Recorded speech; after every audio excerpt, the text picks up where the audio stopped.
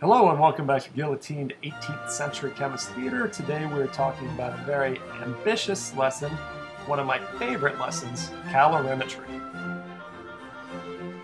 Now by the end of this lesson, we're going to try to make sure that you understand what specific heat is, how it's measured in calories, joules, or calories, there's a difference, and then how to use the specific heat equation to tie it into a calorimeter, and then figure out all kinds of stuff. Really, just a cornucopia of greatness today. And so the cat and the mouse are going to talk a little bit about apple pies. If you ever got hit in the face by an apple pie, you'll know that really burns. There's a lot of heat that comes out of that apple pie. And one of the reasons is that apple pie holds a lot of heat due to something called specific heat. And not all things would. If you got hit in the face with something different, there wouldn't be as much heat trapped in that object. And so specific heat is the amount of energy in joules it takes to raise the temperature of an object 1 degree Celsius, given 1 gram of the substance. And so that sounds like a pretty heavy definition, but it's not that bad when you sit down and beat it up bit by bit, because the units are going to be joules per gram degree Celsius. And again, so it's the amount of energy in joules it takes per gram per degree Celsius. As the grams go up, as the degree Celsius goes up, you're going to need more and more energy. So again, it's an unusual unit, but I hope it makes sense. Now you can just call it specific heat, but don't just call it heat capacity. Heat capacity is actually an extensive property beyond the scope of what we're talking about today.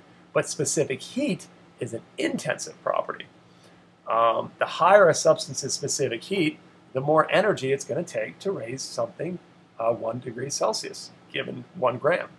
And the flip side of that, which people often forget, is things with high specific heat, you're going to require more energy to heat up, but it's also a lot more energy that's going to come out on the flip side.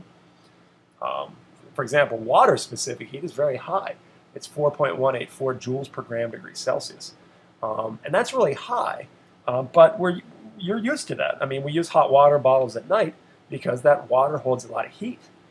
Temperatures tend to be a lot more mild around water because during the day that water is absorbing a lot of that heat energy that would be going into you, and at night it's releasing that heat energy. So it makes a great heat sink. Again, another amazing thing about water. And really, that specific heat is a good order of magnitude above a lot of other stuff.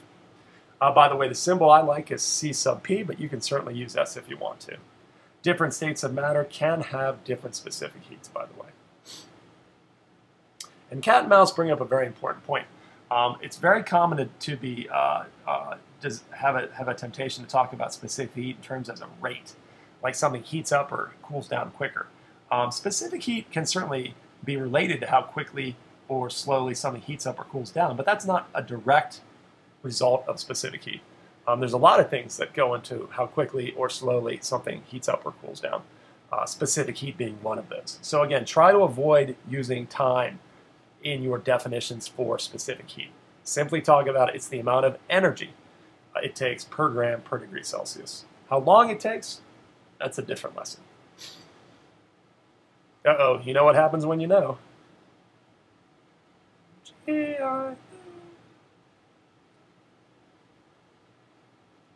So the equation for specific heat, really for heat change, is Q equals delta T times mass times Cp. And again, the order of that isn't really all that important, but we're going to have a change in temperature in Celsius, a mass in grams this time, and you'll see why, and of course the specific heat in the units we talked about. So if we line all those up, you'll see that degrees Celsius cancels out and grams cancels out, leaving us with joules. So this is the third time, actually the fourth time I think we've manipulated an energy equation to get joules in this unit. And so you might want to go back and review all that because again, we want to make sure that the units work out. Remember that when you're figuring out delta T, or any delta, you're always looking for final minus initial conditions. And common sense should get you through that. Again, McDonald's apple pies are scary for a lot of reasons. One is there's an awful lot of heat in there. So much heat. So let's do a couple practice problems here. Let's pretend that we're holding a cup of tea until it cools down to body temperature. Assuming that you captured all of the heat in the tea, we would be looking at a change in temperature of the tea from the tea's point of view of negative 28 degrees Celsius, again final minus initial. And so the Q in this case would be delta T times the mass. The mass is already in grams. That was helpful in the specific heat. So they're really pretty easy to set up. These are just algebra problems, unusual units, but really not that hard to solve. So that ends up being a negative 23,000 joule change. Again, that negative change is exothermic because the heat is leaving the T. So a negative delta Q is an exothermic process. Now, if you just want to say you've got 23,000 joules leaving, as long as you're specifying it, you should be in good shape. Now, a very contrived follow-up problem would be to say, okay, given that temperature change and given that heat change, let's swap out the water with gold. So how much gold would we need?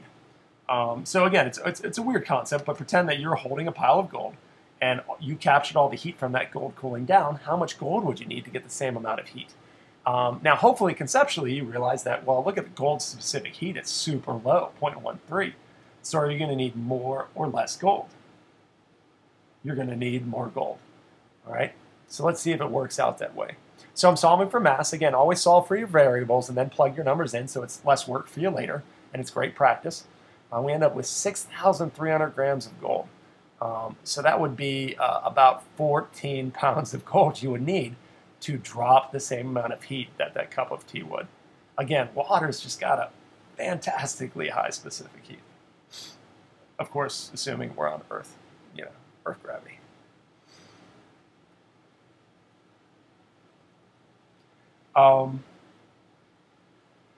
So do you mean calories or calories? So did you capitalize? I don't know what to say about this. You don't need calories. You can do everything in joules, but calories are actually very useful because calories deal specifically with water. So it's the amount of energy it takes to raise 1 gram of water 1 degree Celsius. And this should make sense that 1 calorie is 4.184 joules, right? Because that's the specific heat of water. So calories are extremely useful because it really simplifies our math when we're dealing with water getting heated up or cooling down. The only problem is that scientific calories are different than food calories. And for some reason that baffles me, and maybe someone else can let me know, they decided to change the definition of calorie when it's capitalized. And so, 1 capital C calorie is 1,000 little c calories. Now, the Europeans realized how weird this was, and if you go on their food labels, they actually talk about kilocalories. But in America, we're talking about capital C calories. But I bet there's a lot of nutritionists who don't realize the difference between a nutritional calorie and a scientific calorie. I guess it's because people didn't want to look at their label and see that they were eating 2 times 10 to the 5th calories. It might make you think twice about eating that candy bar. Again, I'd apologize for it if this was my fault. But there's a big difference between calories, and joules. Make sure that you can convert freely between all three. You've been warned. And the last thing we want to talk about is how we measure heat.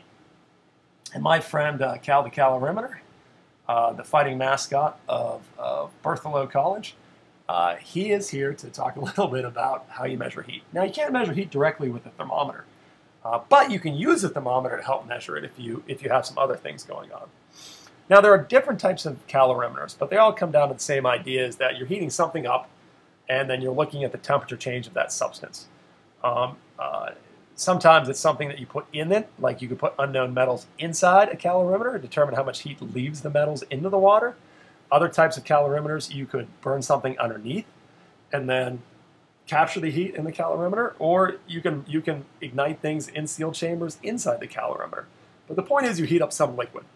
And then based on that liquid, we can determine the heat that was gained or lost from the substance, right? If we know how much the temperature of the liquid changed, usually water, but it could be oil or whatever you want, you know how much stuff was in there, you have the mass, and you know the specific heat of the substance, we can figure out Q.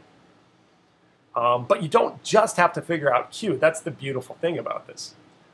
We know that whatever heat is lost by the substance is gained by the calorimeter, and that's the law of conservation of energy. But if you're clever, you can use calorimeters to figure everything out.